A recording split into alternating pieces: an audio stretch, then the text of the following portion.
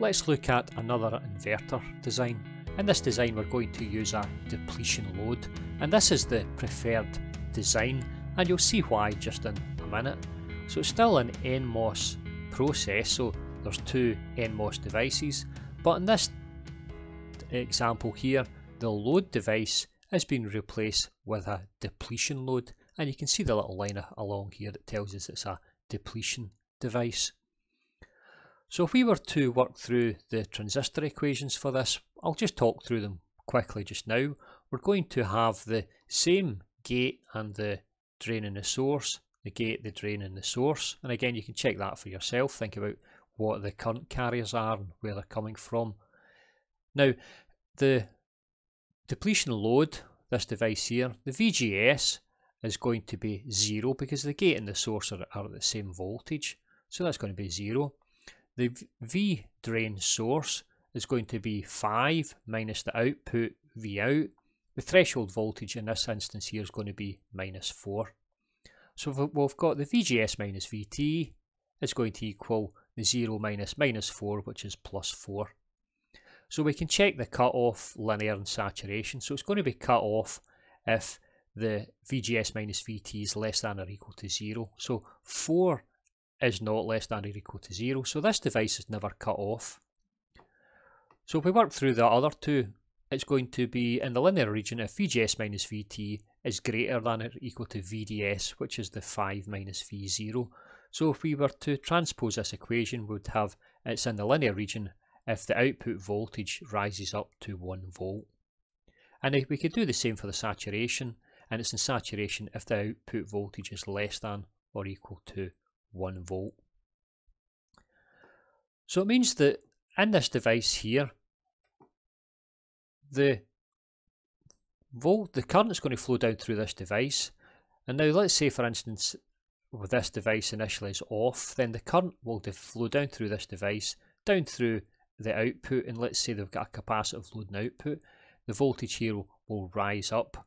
So it will rise up in using the saturation current at first until it hits 1 volt, and then above 1 volt it will rise all the way up to the 5 volts here using the linear region of the graph. So we'll see that just in a minute when we look at it in the simulation tool. So the second part here is the drive part. Now it's exactly the same as the previous one, we haven't changed any of that, so I'm not going to talk over that again, you can always check the last video, but that's just exactly the same. So let's see how the device is actually going to work. Let's say for example we have a low voltage here at the input. So if we have a low voltage at the input here, it means that this device here is switched off because we've got Vin is going to be less than or equal to 1. Okay, so it means we've got a low voltage here, this device is off. If this device is off, then in effect we just have an open circuit here. And we're only interested in what happens with this device. And as we've just said there, just now in this device, it's going to charge up the output here using a saturation current up to 1 volt, and then it's going to charge all the way up to 5 volts in the linear region. So you can see right away that using a depletion load is much better than using the enhancement load, because the output is going to go all the way up to 5 volts as opposed to the enhancement load, which will only go up to 4 volts. So let's see this actually going up to 5 volts in the simulation tool. So if you go to the resources section, click on the link and open up the simulation tool. Now what we want to do is we want to ensure that the device that we're using is the NMOS depletion. So it's NMOS depletion and it's got a threshold voltage of -4. So set that VT to -4 and you can see that we've got a depletion device here. Now we want to set up the voltages. So in the voltages, let's say we're going to start off with the drain here is going to be sitting at 5 volts. So that's okay, the drain's sitting at 5 volts just now. And we'll start off with the gate sitting at 0 volts.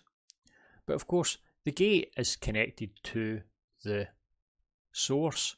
So whenever the gate's 0 volts, the source will be 0 volts as well.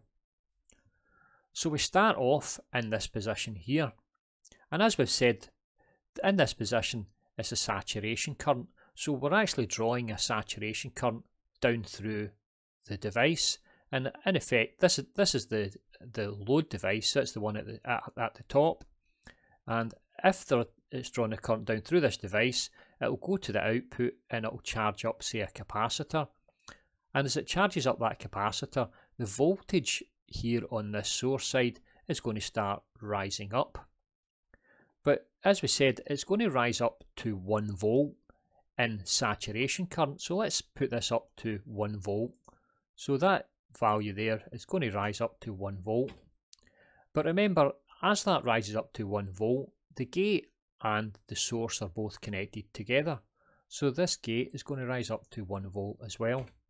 And you can see at that point there, we're actually at the curve here, just between the saturation and the linear. So it's just jumping into the linear region as we would expect. So now let's say the source now increases in voltage. Let's say it goes up to 3 volts.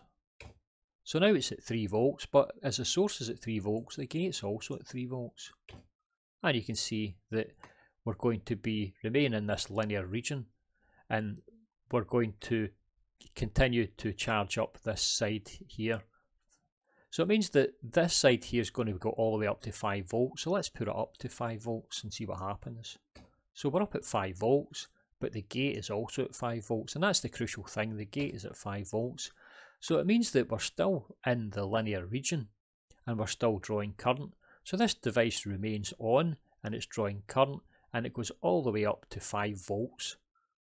So this is the advantage of using this depletion load. It's that the high voltage is actually the full 5 volts, as opposed to the enhancement load where the high voltage is only the 4 volts.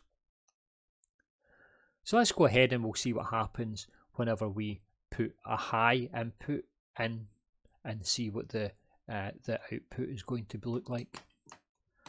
So let's now assume that we have got a high voltage at the input here. So a high voltage we know is going to be 5 volts. So it means that this device here is going to be on.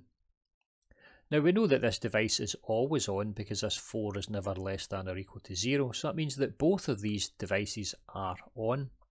So again, what we can do is we can check out the current that's flowing in this device, and we can check out the current that's flowing in this device. And we can equate both of those currents.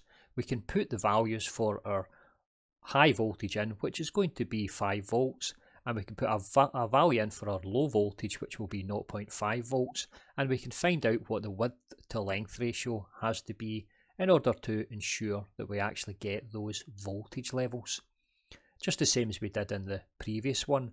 So if you note here, whenever this output is low, it's 0.5 volts. So it means that this load device, in that instance, the load device here, the V out is less than or equal to 1. So the V out is 0.5. So this current here, through this device here, the load device, is the saturation current.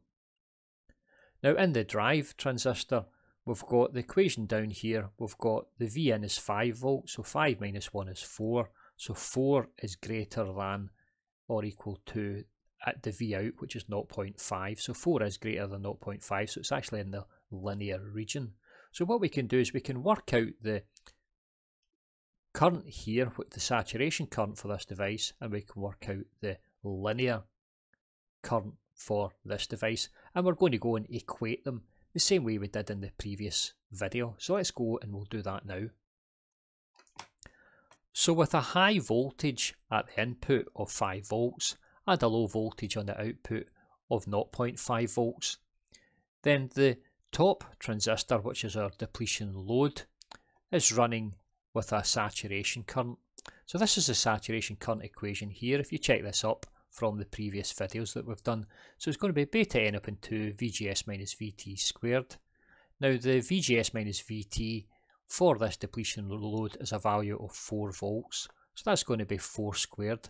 So we're going to have the beta n upon 2 times the 4 squared, which will give us the value of 8 beta n. Now we don't need to bother about keeping the N here. We'll just change this to 8 beta L because it's going to be the load resistor, and whenever we look at the actual ratios between these, then the mu n C tox for the load and the mu n C tox for the drive are going to divide out and disappear. So we can just forget about the mu n C toxes. So we're just left with the 8 beta L. Now for the other device, it's going to be running in a linear region. So this is the linear current of the enhancement drive device. So this is the linear current equation here. You can check this up again from the previous videos. So in this case, our VGS minus VT is going to be the 5 minus the 1, and the VDS is going to be the output voltage of 0.5, and that's VDS squared, which is 0.5, and there should be a squared term just sitting in here. I'll just pop that in here just now, so that's squared.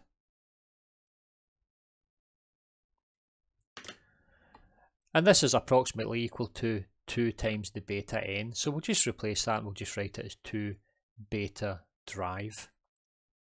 So it means that we can equate these two current equations. So the two equations we're equating is the 8 beta L and the 2 beta D. So we've got 8 beta L equals 2 beta D. So that means that the width to length ratio for the drive transistor is going to be greater than or equal to 4 times the width of the length ratio for the load transistor. We just divided out here. Okay, so if we ensure that these device sizes are correct, then we're going to get the correct output. So there's an advantage of using this depletion load. So the advantage of it is that when we put a low voltage in 0.5 volts, we get a high voltage of 5 volts at the output. And that's the major advantage of using this depletion load, and that's why this depletion load would be the preferred method of producing this inverter. So that's all for this video. I'll get you on the next video. Goodbye.